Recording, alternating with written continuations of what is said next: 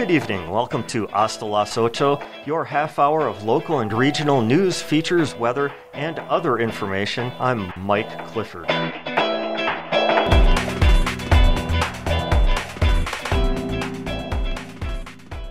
On November 2nd, Adams State University released a statement saying it is unfortunate that a disgruntled, unsuccessful job applicant is misrepresenting information about Adams State University relating to his persona non grata status.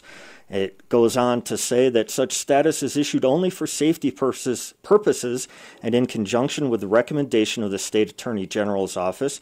And they are talking about Danny Ledonne, a former teacher at the school. Danny Ledonne was issued persona non grata status because faculty, staff, and the former president have expressed concerns about his threatening behavior. Again, that's according to that statement from Adams State University. And the statement goes on to say the issue is not Ledonne's academic freedom, but that the issues with Ledonne have been ongoing and stem from him not receiving a tenured faculty appointment. In an interview with KRZA, although he does spend much time on systemic issues at Adams State and criticism of those issues, Ledonne also talks about problems he has with the way the decision not to hire him was handled. Ledonne says being banned from the Adams State campus is retaliation for his effort to raise concerns that have not been addressed and publish a website called watchingadams.org, which says it was created out of a recognition that critical and sustained local news coverage of the university did not previously exist, and that the university's equity, transparent governance, and institutional mission were suffering as a result.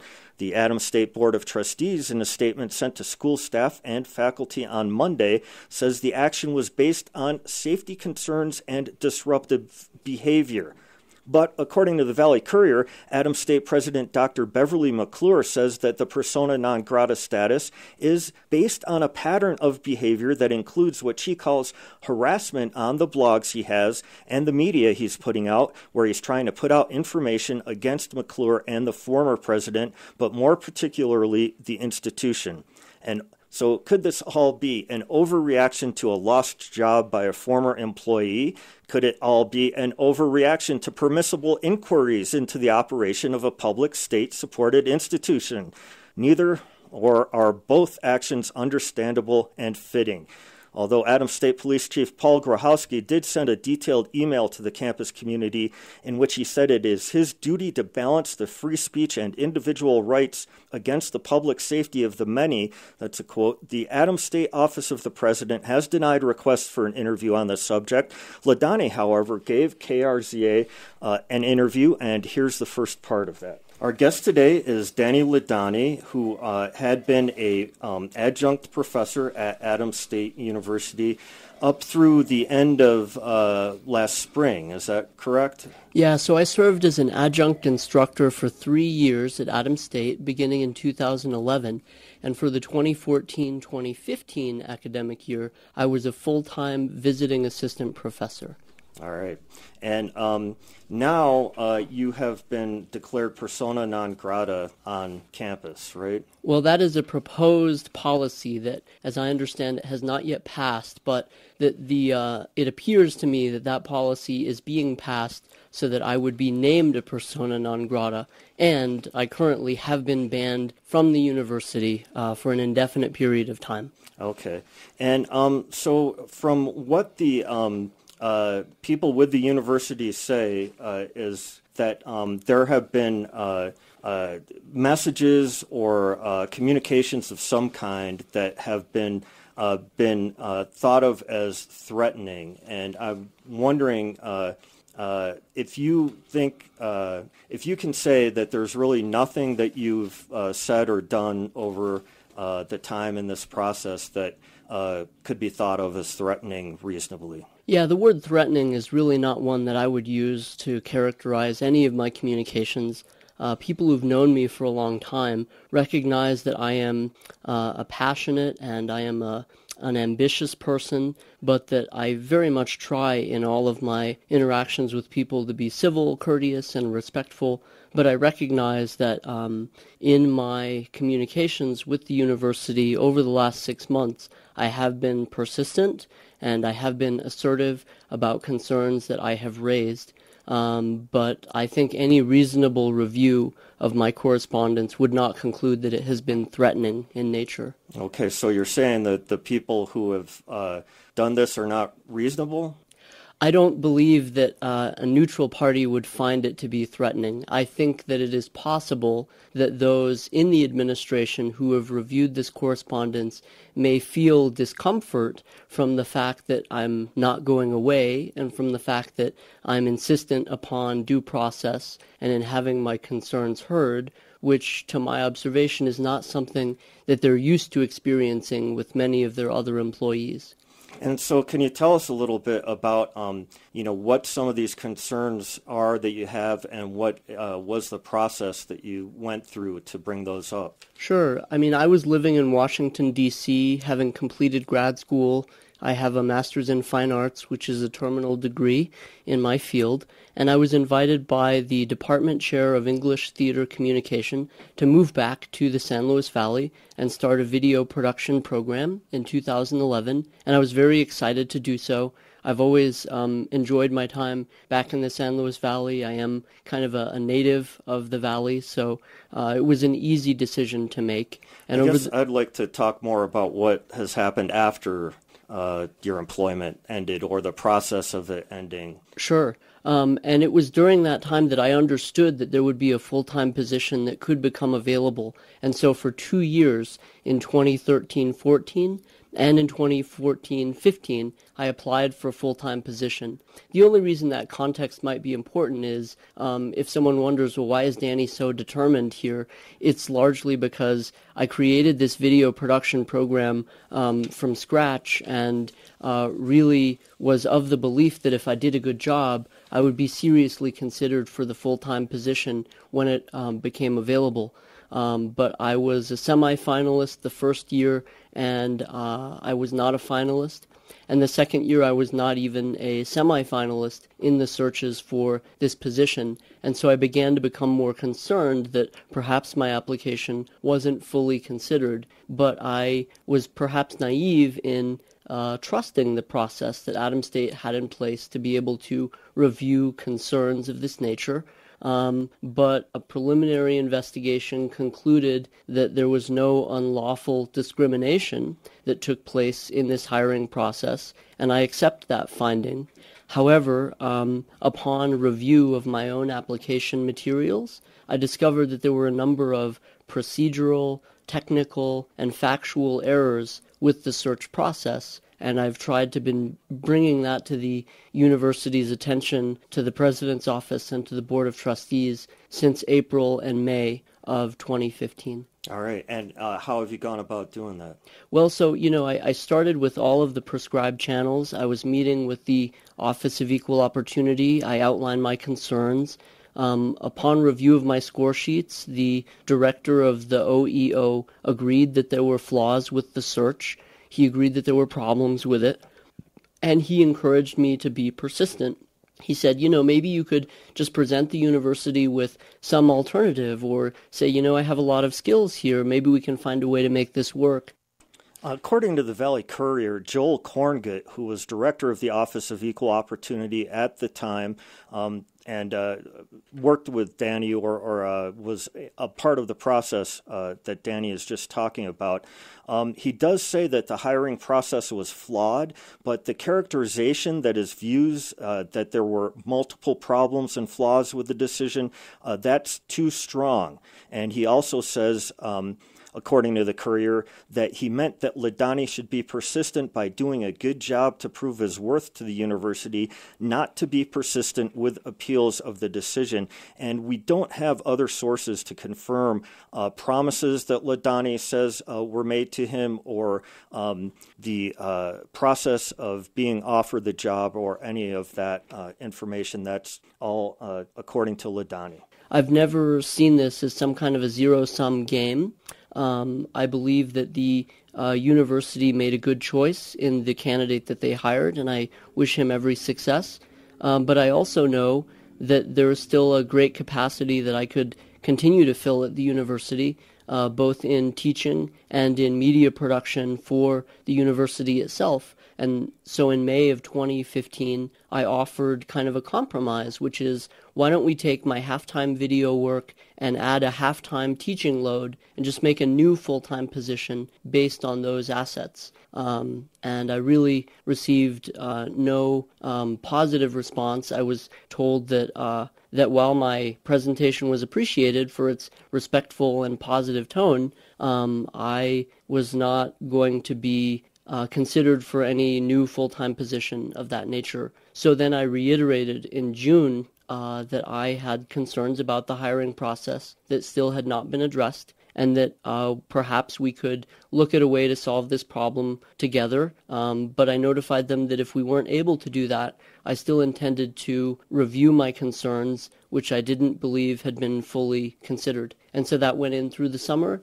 I kind of took a step back because I recognized we had a new president and a lot of administrative change. And my plan really for this next year was just to do the halftime video production work and kind of take a step back and see how things shook out with the university. But upon my return, I did a couple of video shoots in July and thought, okay, things are going to be rolling forward. I'll just see how things work out. But then in August, I was told that the university could no longer hire me. So the video work that I thought I would be doing was no longer available at all. And within a week of that, my email address was shut down, my account was shut down. And at each step, I'm trying to gather more information about why is this happening? Isn't there something we can do about this?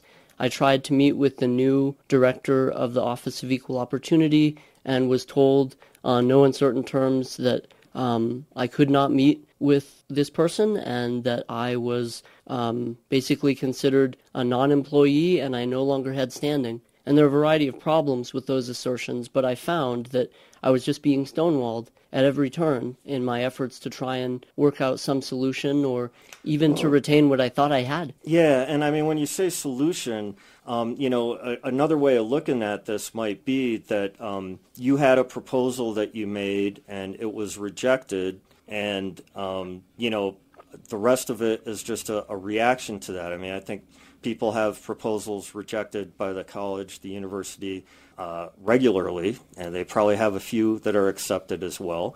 But, what is the goal behind that? Sure. Well, it would be one thing if the halftime teaching position I proposed was rejected, which it was, but it was quite another that after having been repeatedly promised that the video production budget that I had been working off of for 4 years was going to be doubled this next year, and that essentially was going to be the halftime position I would continue to serve, that the other half of what was already on the table was taken away. And I began to believe that it was taken away because I had proposed this other offer, or because I had made clear that I still had concerns. So the behavior stopped being kind of a back and forth negotiation, and it started to feel more and more retaliatory, that because I had raised this concern, now all of these other steps that wouldn't have been taken before were now being taken against me. And what, other than the way it feels, what kind of evidence do you have for that it's retaliatory?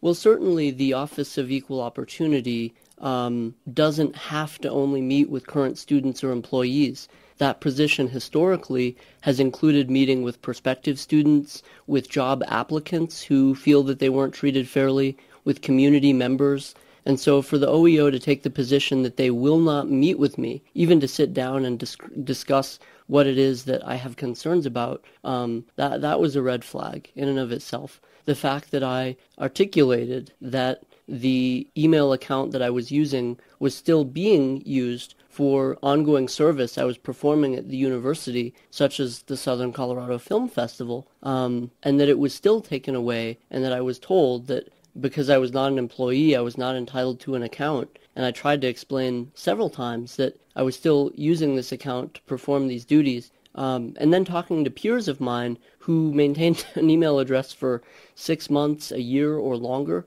after their employment ended, it became clear that they were making a much more directed effort to try and get rid of me. Okay. I mean, some would say that's not necessarily clear. That might just be coincidence. Maybe they're enforcing that more now. It could be one big misunderstanding, but the fact that I again went to the Board of Trustees meeting in October and suggested that we use a community mediation service to sit down and talk about what's going on, and they refused to do so, tells me that at every point that I've tried to initiate a dialogue or conversation, I've been told that that's not happening, well, it's possible, but they're choosing not to. Okay. And so, the other viewpoint that some folks, and I guess it's kind of the same thing I was saying before, but that, again, this is more about, they have actually used the term disgruntled employee hitting back or, retaliating himself, I guess, would be, one way of looking at it with the tools at your disposal. Sure. I'm not completely resistant to the term disgruntled. I think after what I've been through over the past 18 months, I think some degree of disgruntlement is, if not inevitable, it's certainly understandable. I have tried to, comport myself in a respectful manner, but certainly my efforts to try and figure out in this small town we all live in how we can make this work and being treated as though I really need to hit the road, that's disappointing because Adams State is a small university. It really values and I think tries to maintain strong relations with its community, and so you would think that in a community this size there would be more opportunity to find win-win solutions than I've currently experienced. Yeah, I mean, I think, again, that's something, I think a lot of us wish there were win-win situations happening more often, but that doesn't necessarily mean that we have a right for that to happen. Sure. I mean, you could even take the same decisions that have been made and ask yourself, are there ways to have made those same decisions that might be more community-minded, for example? So I understand, as much as anyone, in the world of budget cuts and financial strain, that sometimes we can't do everything that we'd like and we can't hire everyone that we would like. But for someone who has been producing media for the university for 4 years and has received many compliments and notes of appreciation for that work, is the right way to go about letting that person go simply to tell their superior that they cannot hire me anymore, without so much as kind of meeting with me or making clear that this might be a temporary situation, but in the future things would work out differently. The sort of ongoing blacklisting of an individual is a very different tack to take than simply saying, hey, things right now are a little bit tough, but let's stay in touch and see if we can work something out. I think many people who have felt frustrated and left Adams State or still at Adams State and struggling would say that it's only partially related to the actual practice and policy, and it's much more related to the manner in which communication happens and the value or lack of value that many people feel for the hard work that they're doing every day. So you would say that the way they handled the decision not to rehire you is really the main problem here? Yeah, I would say that it would have been totally possible to find ways to make clear that my service was valued and that in the future there may remain opportunities to continue working together. But I believe that simply by virtue of raising concerns that haven't been addressed, the university to some degree feels uncomfortable, perhaps even threatened by the fact that I'm saying, wait, I've identified these problems in your process. Can we find a way to address them? And the university has kind of unequivocally said no. And when I said, well, then how are we going to work this out? It seems that the solution is to ban me from campus, and for reasons that many people don't find very convincing. Danny Ledonne, a former professor at Adams State University, or instructor at least, talking about the situation and the process in which he was not rehired. And he has been issued apparently either a trespass notice, I believe, telling him that he is no longer welcome on campus, or persona non grata, actually. The university says such status is issued only for safety purposes. That it was issued because faculty, staff, and the former president have expressed concerns about his threatening behavior. They say, again, that the action was based on safety concerns and disruptive behavior, and that what began as an unsuccessful application for a faculty position has been distorted, that his freedom of speech is in no way threatened. Now, Ledonne says that, you just heard him, that in fact the process and the way it was handled of his the decision not to rehire him is a big problem, but he says that the persona non grata status is actually being issued because of criticisms and attention he's been bringing to certain policies at Adams State, especially through a website he started called watchingadams.org, I believe. And the president of the university actually also says that it is partially because of this pattern of behavior based on blogs he has and the media he's putting out, where he's trying to put out information against McClure and the former president, but more particularly the institution that is, in fact, part of the decision. And, well, we'll leave that up to you to decide if either one is right or they're both wrong.